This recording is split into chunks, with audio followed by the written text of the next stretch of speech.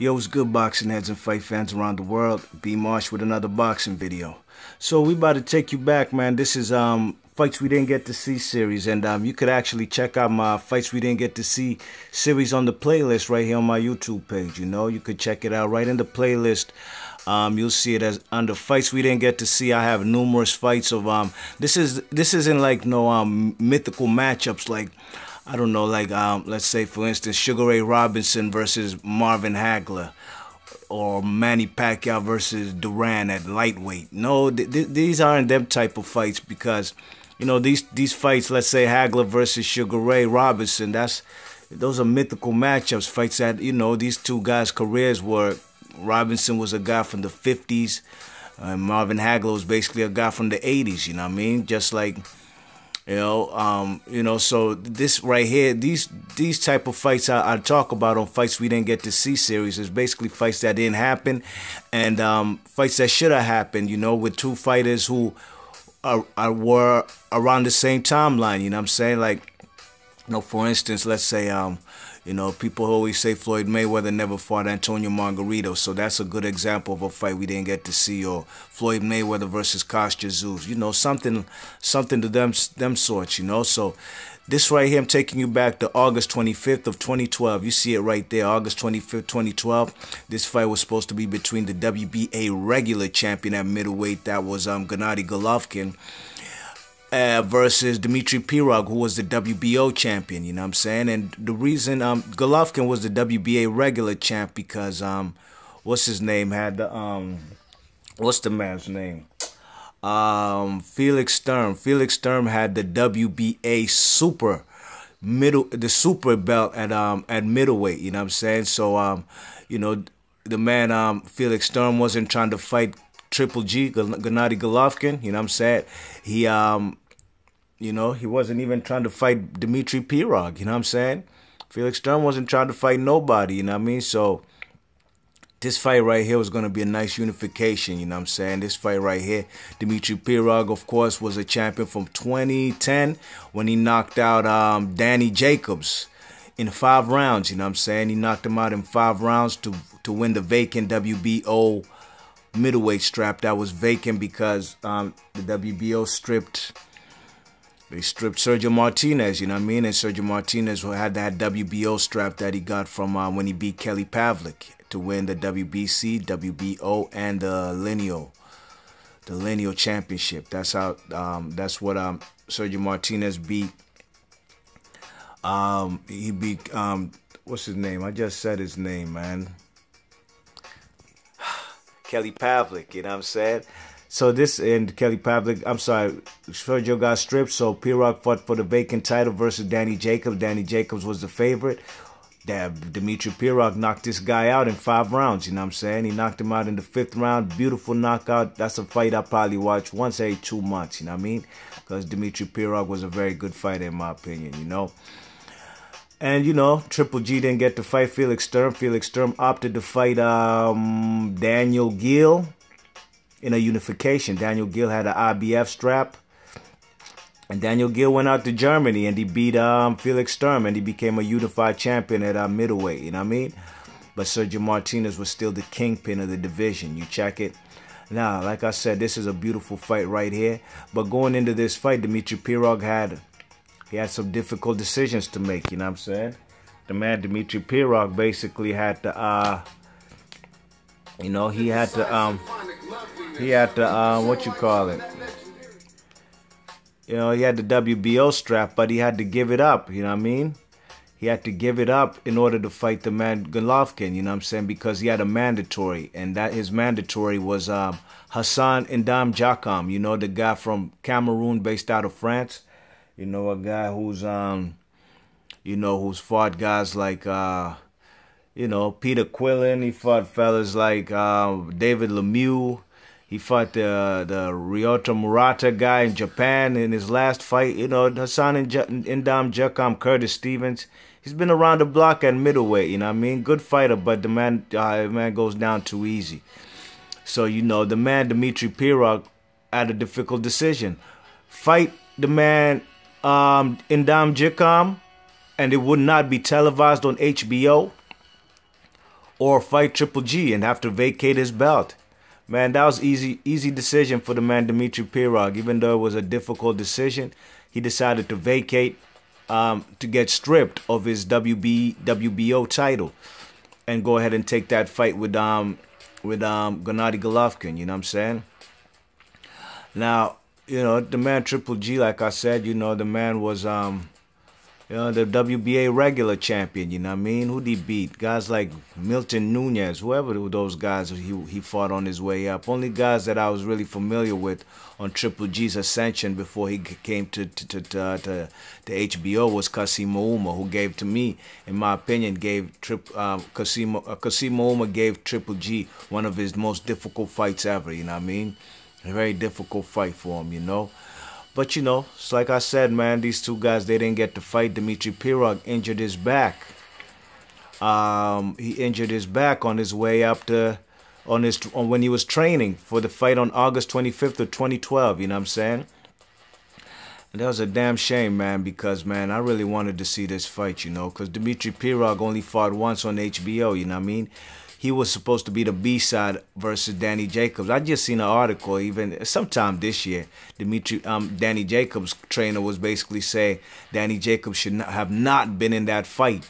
Oh, because they're saying the man's grandmother had passed just that same week, Danny Jacobs, and also basically, Danny Jacobs that night fought with the cancer. There goes a punch right there. Rub up, right hand, eat that. And the man, Dmitry Pirog, switched stances in the man. He came from southpaw to orthodox right there. This when he fought Kofi Jantua. Kofi Jantua is an African Ghanaian guy who'll be there in the Mayweather gym, you know what I mean? He's a sparring partner, matter of fact, for Floyd Mayweather, you know what I'm saying? Now, the man Triple G, man, like I said, this would have been a beautiful fight. This would have been his first fight on HBO, you know what I mean? And I think, this fight right here, man, this fight would have been a beautiful fight. Let's get into it. Let's break it down what I think would have happened, you know what I mean? This is basically like a breakdown and prediction for a fight that we'll never get to see. It never happened, and we didn't get to see it. Okay. Now, Triple G is a guy who, by 2012, man, he hadn't fought nobody like a Danny Jacobs. I thought the man, what's his name? Triple G and Dmitry Pirog had common opponents. Ishida, the one Japanese dude, that was actually the last fight of Dmitry Pirog's career was when he fought Ishida. And, he went the distance with the guy, you know what I'm saying? But he schooled him. He won almost every single round, you know what I'm saying? And also Danny Jacobs, that's another common opponent, you know? Danny Jacobs fought Triple G in Triple G's last fight. It went the distance. I had Danny Jacobs winning it, but the judges saw it in favor of Triple G. And Triple G knocked out the Ishida guy in like 3 rounds. He knocked him out cold, you know what I'm saying? And, Triple G had fought the guy Proska. That was his first debut on HBO. Proska, the Polish guy. The man, what's his name? That was supposed to be that fight where he fought Proska. That was supposed to be Gennady Golovkin versus Pirog, you know what I'm saying? Now, how do I see the fight happening? I think the man Pirog was a very slick fighter, man. Very slick fighter for a Russian dude. Pirog reminded me of fellas like, his defense was to me his best attribute, to be honest, you know what I mean? His defense reminded me of fellas like Roberto Duran or even James Toney, you know what I mean? The man had a nice shoulder roll. The man, Dmitry Pirog, you know what I'm saying, had a nice shoulder roll. He had a nice, was a guy who had nice reflexes, nice upper body movement, head movement. And he just would stay in the pocket, and he's hard to hit, you know what I'm saying? He was also a guy, Dmitry Pirog's favorite fighters who he emulated himself after was Sugar Ray Leonard and Floyd Mayweather. Those are 2 excellent guys to actually emulate, to be honest, you know what I mean? Because Sugar Ray Leonard, to me, in my opinion, is one of the best finishers I've ever seen in boxing. You know what I'm saying? He's one of the best finishers I've ever seen in boxing. When he has a guy hurt, he's going in for the kill. Fuck that going to points shit, you know. He's trying to go in for the kill, you know what I'm saying? Look what he did to guys, you know, like how he finished off Tommy Hearns in the very first fight, you know, with Tommy Hearns, you know what I mean? Look at how he did fellas like, you know, even when he fought fellas like, what's his name? The Bible of Boxing, Wilfredo Benitez, you know what I mean? You know, the man, Sugar Ray Leonard, or that white dude, the Davy Boy, whatever the fella's name is, the dude he knocked out cold with that nice, was it a left hook? He was a very good finisher, you know what I'm saying? Look at the guy, Dmitry Pirog. Look at his stance, you know. The man keeps his shoulder roll. He always keeps his right hand right by his chin, holds it like a telephone. The man was very fundamentally sound. Very hard to hit in close quarters. A guy who pivots, moves around, has excellent footwork. And that's something Triple G, in my opinion, that never faced, you know what I mean? The best fighter he had faced up until this point right here of 2012 was Kasimo Uma. And Kasimo Uma is not exactly quite the fleet of feet, you know what I mean? He's not the quickest with his footwork, you know what I'm saying? But, you know, I think the man Triple G would have had problems with this guy, Dmitry Pirog, you know? Dmitry Pirog fought a more athletic fighter in Danny Jacobs, and look what Dmitry Pirog did to Danny Jacobs, you know what I'm saying? You know, he confused him with a lot of looks, you know? He even switched stances on him. Look at that right hand. Rob up, and he's actually in the, you know, he's in his orthodox stance right there, but if you've watched this fight, the man was in his southpaw stance right before he confused the guy, Danny Jacobs, and got on the inside and just clocked him with that right hand, you know what I'm saying? Look at the defense. Look at the defense. Look at the defense and the counter punching. These are attributes right here that Triple G is not accustomed to, you know what I mean? You check it, Triple G, in my opinion, hasn't conquered all styles. We haven't seen him fight against a great inside fighter who Andre Ward would have been that guy if Triple G did face him. And we haven't seen him against a nice slick boxer with nice footwork, very nice lateral movement, and a guy who has good head movement. Just a guy who's just a slick fighter, a la Dmitry Pirog. We never got to see that, you know what I'm saying?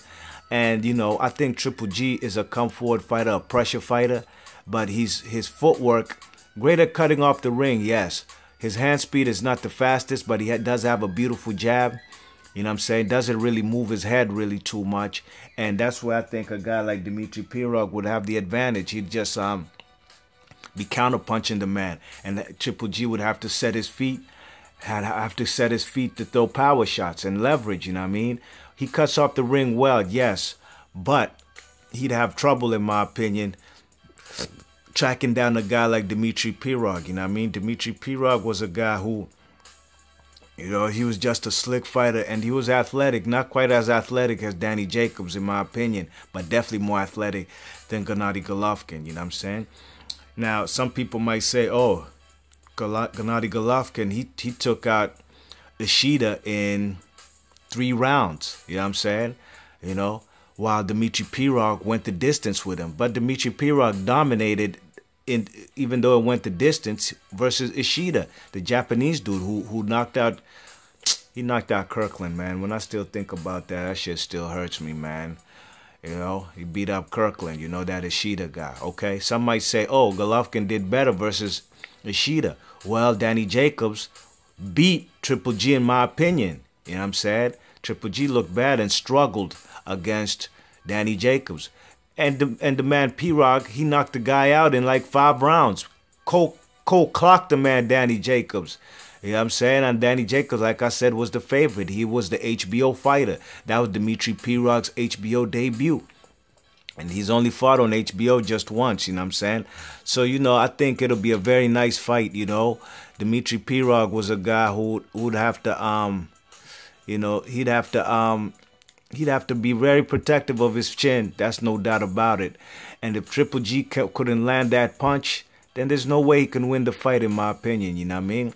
That Triple G has beat up guys just like Cannoli, guys who are just come-forward fighters, guys who are stationary fighters, whose feet are stuck in quicksand, got cement blocks on their feet. You know what I'm saying? The Daniel Gill knockout was beautiful. I was there live and direct in MSG for that fight, you know what I mean? You check it. A lot of fellas say they Triple G fans. They sweat Triple G's nuts, man. They love the guy, but they've never even gone to see the man fight, you know what I'm saying? You know what I mean? At least I paid my money to go see Triple G fight, you know what I mean? And that's because I'm a fan of boxing, you know what I mean? I might have not bought his pay-per-views, but I've definitely supported boxing by going to these main events, to these live events, you know? But as far as how I see the fight going, I just see Dmitry Pirog probably winning this fight on unanimous decision, you know what I'm saying? Unanimous decision on points. I see him winning the fight probably 7 rounds to 5, maybe 8 rounds to 4. I see him frustrating Triple G with the movement, the footwork. I see Dmitry Pirog just clocking him with nice right hands, you know what I'm saying? Jabbing, even though Triple G has a better jab. But I see Dmitry Pirog, you know, he has the faster hand speed. You know, he can, when he hurts a guy, he goes in for the kill himself too, you know what I mean? Dmitry Pirog, remember, was a champion only at 17-0. He was 17-0. Danny Jacobs was 20-0 when they got into that fight. Both guys were undefeated, you know what I mean? Which made that fight a beautiful fight, and got to give the man Dmitry Pirog big props for what he did, because Danny Jacobs he's lost to Triple G, yes, but like I said, I thought he won that fight, you know? And Dmitry Pirog, I just think, was the better fighter. I thought he'd faced a better competition by 2012, August 25th, when they fought. I see Triple G being very frustrated by not being able to hit this guy, you know what I mean? Very difficult target to hit. Reminds me of fellas like James Toney in the pocket. Reminds me of fellas like Roberto Duran in the pocket, hard to hit. Even Floyd Mayweather with the shoulder roll. You know, you see it right there, you know what I'm saying? A guy who turns defense into offense real quick when you fuck around and make a mistake, you know, he gonna make you pay.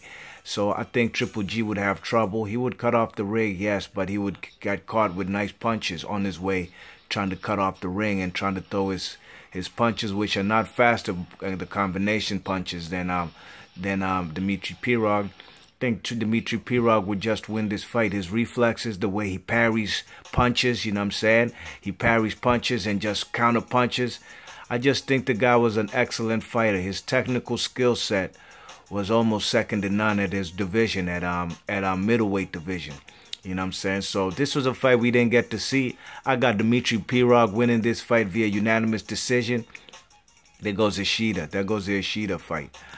I got him winning this fight by decision. 7 rounds to 5, 8 rounds to 4 at max. I just think Triple G, I hadn't seen this type of caliber fighter back in 2012, even up to 2017 when he fought Danny Jacobs. Danny Jacobs did give the man a lot of movement, lateral movement, and that's the reason why Triple G did struggle in the fight. But Danny Jacobs, in my opinion, wasn't sitting on the punches, trying to punch through the man. He did a few times, caught him with a nice left in close quarters when they was on the inside. Caught the man Triple G flush in his face, you know what I mean? But I think that's what the judges didn't score for the man. They didn't give him Danny Jacobs. They didn't give him the decision because they felt the man wasn't sitting there in the pocket and just cold clocking the man, you know what I mean? You check it, he'd punch and he'd move, but it wasn't enough combination punches from Jacobs. But with all that said, I got Dmitry Pirog winning this fight. This would have been a beautiful fight. I think this would have been Triple G's first loss, and in my opinion, the real star who HBO should have been promoting and would have been promoted if this went according to this prediction.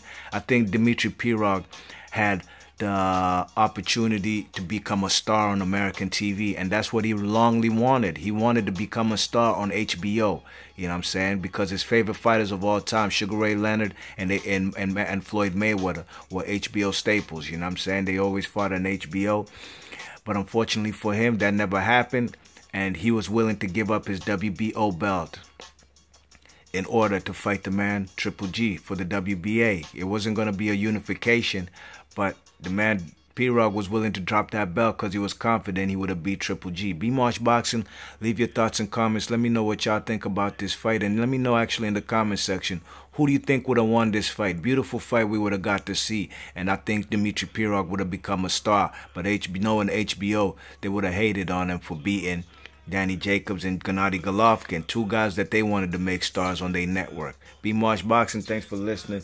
I'm gone.